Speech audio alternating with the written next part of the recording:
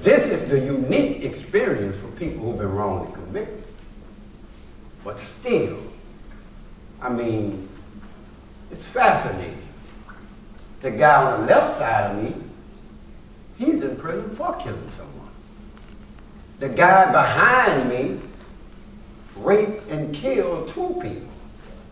The guy on this side robbed and killed someone. Society sees the demon on TV. I saw the demon up close. But I also witnessed the human element right alongside the demon. I saw the man struggling to come to terms with his crimes. This is Jorge Rivera with FirstCoast.tv. I find myself here with Lara Naughton, and I find myself here with Gregory Bright. Gregory Bright had a powerful story, which Lara was instrumental in finding the words for him to tell this story with great timing and great impact. And the people in the audience, I mean, there were times I was wiping tears off my eyes because it was a powerful story. It was true and it was heartfelt, especially when you talked about your mom and the girlfriend that kept visiting you so much. So my question to you, Lara, to start is, how did the universe and its forces bring you together? I met Greg Bright about 8 years ago. We were both working on a separate project through the Innocence Project New Orleans. And I was there working with 4 exonerees, helping them just craft 10-minute presentations about their wrongful convictions. And 3 of the guys were from death row, and Greg had a life sentence. And after we completed that project, I was still curious about Greg's experience. And I think one of the things that drew me so much to him was the way he was able to talk about forgiveness. And Greg's a great storyteller. He can weave a great tale. So, you know, as a writer, that's appealing to me as well. So we weren't entirely sure what this would become, but we decided to work together and to let it evolve, and ended up interviewing Greg for the next couple of years as we crafted this one-man stage play. Now, Gregory, you've told this story many times now. What's the impact that you have when you tell this story again? And what's the vibration you feel from the people who sit and listen to you tell this story? Well, I'm highly impacted when I hear people say things like, you know, they've been touched in a way that they have never been touched.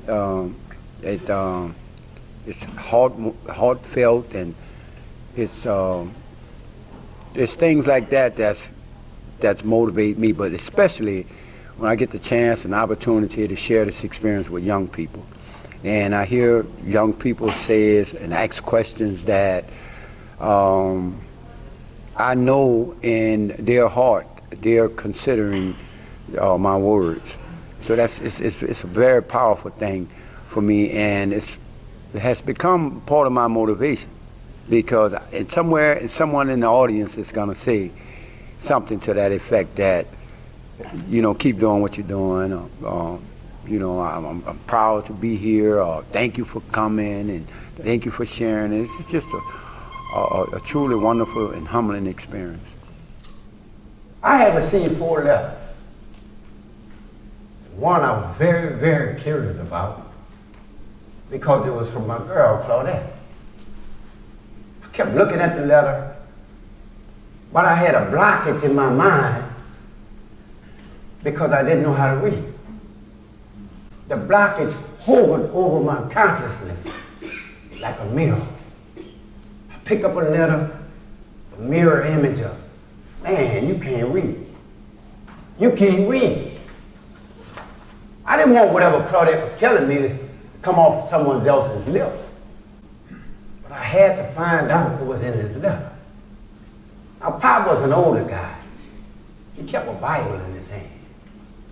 So I said, look, Pop, I'll give you some cigarettes. And when I get mail, you read to me what's going on. But to my surprise, I mean, it really floored me. Pop couldn't read.